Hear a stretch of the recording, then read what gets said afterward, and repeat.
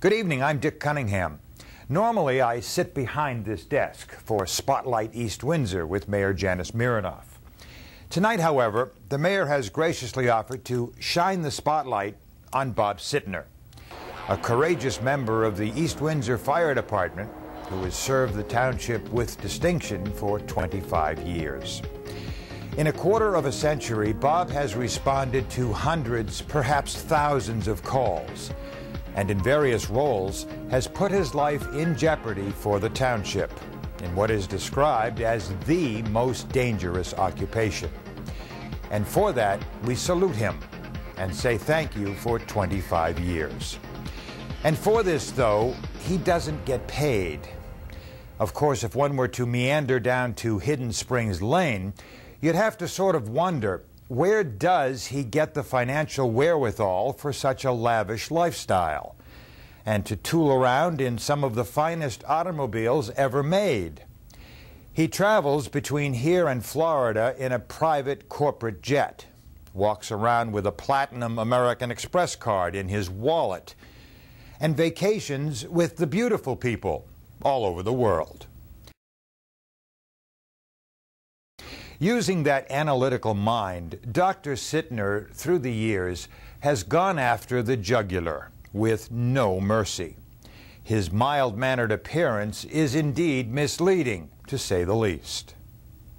Note that some of the early video is a bit dark, technology being what it was. I don't know what to say, Tracy. I can't figure you out. It's like you're a clone for Jay Clampett. I mean, I don't want to say that you're not the brightest guy in the world, but clearly you're the Forrest Gump of Fire Company number 2. Now that's cool to me, but I do want to congratulate you and say that since you became captain, the state notified us we're receiving special ed funding. So where's Larry? Lights down, Larry Blake. Come up, sir. I know you have a date this year. I'm very, does she know the kind of dry spell you went through? You know what I want to do? No, it's been a very stressful year for you. So I want to do something. I'm a psychologist. So I'm trained to help people such as yourself. I want you to use your imagination. Okay? Just bear with me one sec. Let's make believe. What is this? Can anybody see this? Okay. What is it? You want to tell them? I have no idea. Good. It's a castle, but we're going to make believe that it's a house. Do you know where this house is located? Yeah, right in downtown Hightstown. Right there. There it is. Big baby. Probably the biggest one in Hightstown. Can you see this? Guess what? It's on fire. Oh yeah.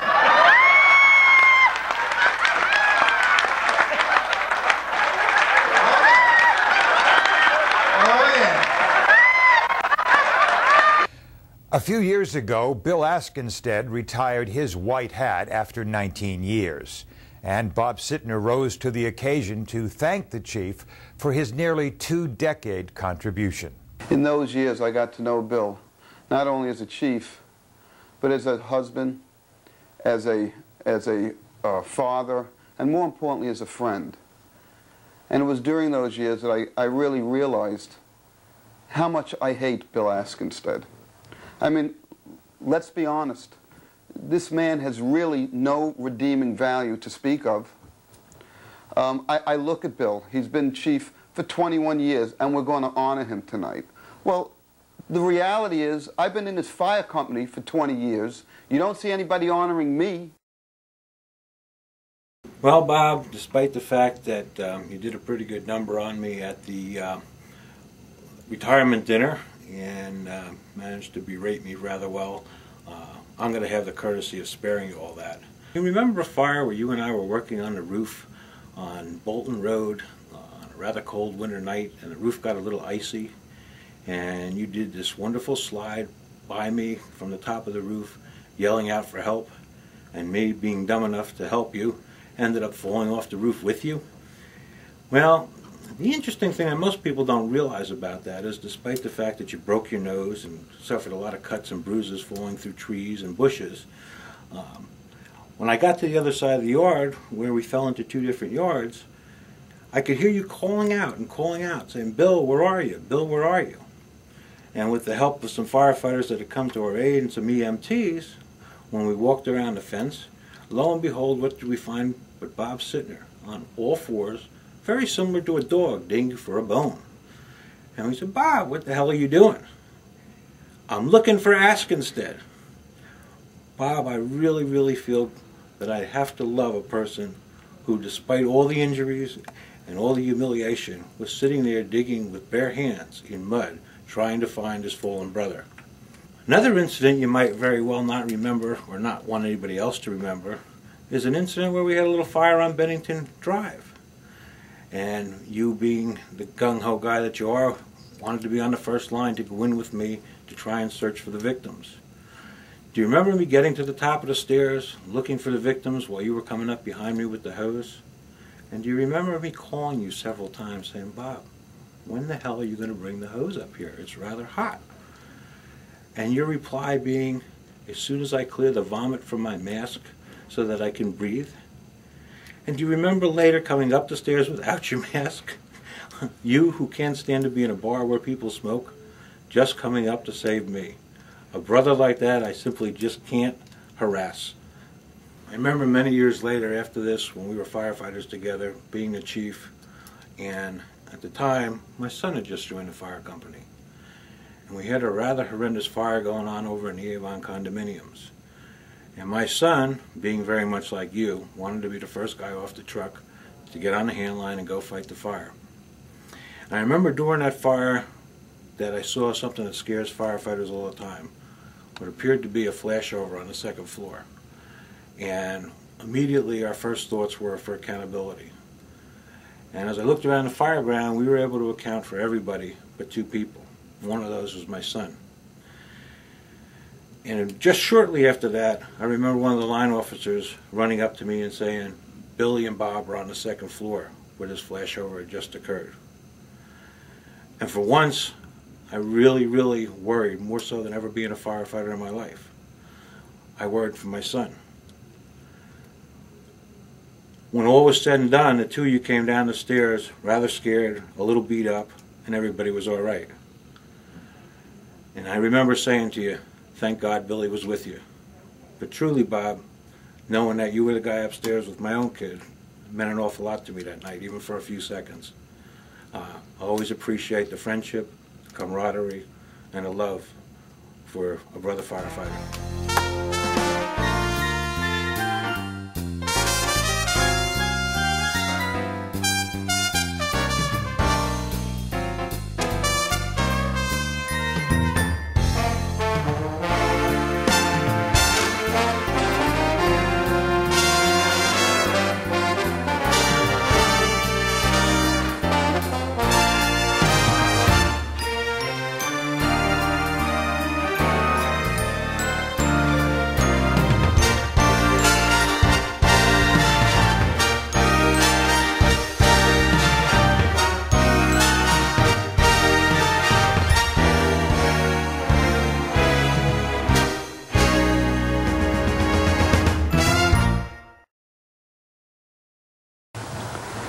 You know, there's few opportunities in life where you really get to tell somebody what you feel about them. I would sooner stand in line for a root canal than say anything nice about Bob Sitner.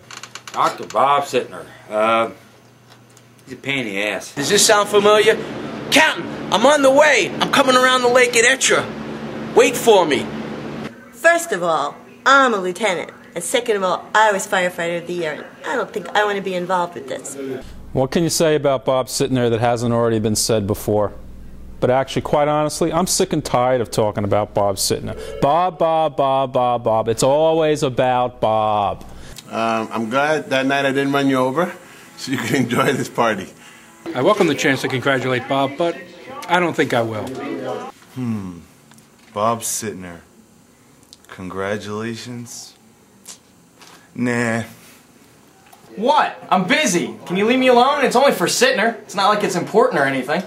It's so nice to be here for Bob Sitner's dinner. We're roasting him. What a guy. He saw just a little before I am. That crazy guy that thought, because the man is 55 years old. I don't know, what is he doing in the fire camp? He shouldn't be running to fires like that. Hey, Bob. Happy 25th. Say congratulations to Bob Sitner. Yeah, right. Bobby, save the trees first. 25 years is a long time, quarter of a century to be precise. So Bob, you're to be commended for your service to this fire company, and you're to be commended for your service to the community. If you ever ask him to drive a truck, he hates it, dude. I don't understand what he's doing here. He's a crazy guy. He says, what a guy he is. He's just tremendous. Bob who? And second of all, firemen can talk about the stars if they want to, Bob. And you don't have to fill me up to put me on your truck either. He loves to be called Doc, man. Doc this, Doc that. All this money he's making, he just doesn't know what to do. He's got a house. You know, we all have lots of memories, whether they're drills or fires. Bob obviously doing the swan dive off the roof with Askenstat. We'll all remember that. Bob giving mouth-to-mouth resuscitation to a cat, but we won't get into that one because there might be kids watching. And third of all, I didn't bitch slap you in that fire. Not very hard, anyway. Hey, Bob, I understand from the guy behind the camera that you have 25 years of fire service. Big deal. Hey, Bob, I really have nothing to say, so good luck anyways. Behind every great man is a great woman, so congratulations to Beth as well, because certainly without Beth along there with you, you probably would not have been the successful person you are today. Very well respected around here, I will definitely say that. So, you're 25 years old? 23. You're 23 years old, which means you weren't even born yet when Bob Sitner joined this fire department. Probably not. Have you learned anything from him? Yeah, I learned a lot.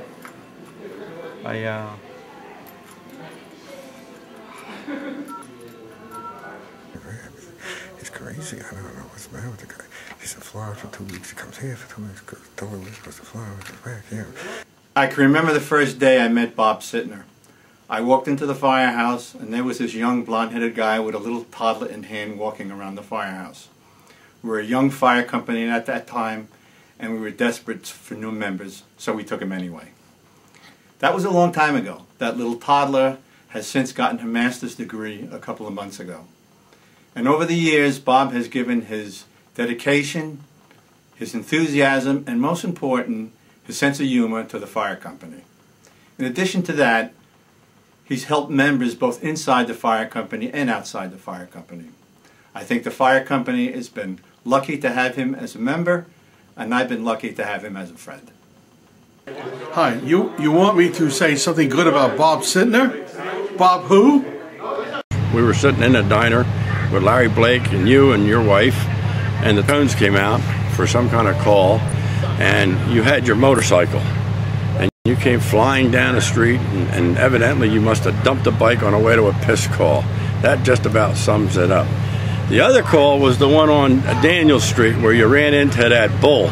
And I don't know how you knew it was a bull, because you must have been looking at the wrong end of him. It was a steer. So the part that you were looking at was gone. Anyway, congratulations to a real good inside firefighter. If I had to choose for the top 5 for inside guys, you'd be on that list, Bob. Hey, Bob, I'm not trying to push you out of your position, but I heard the weather in Florida is very nice. Hello, Bob. It's me, Barry. We miss you guys down here. But, Bob, over the weekend, we had another Flame-ish! To add to the tributation, this envelope came in the mail just this morning. We'll let Bob open it and read it aloud. Again, congratulations.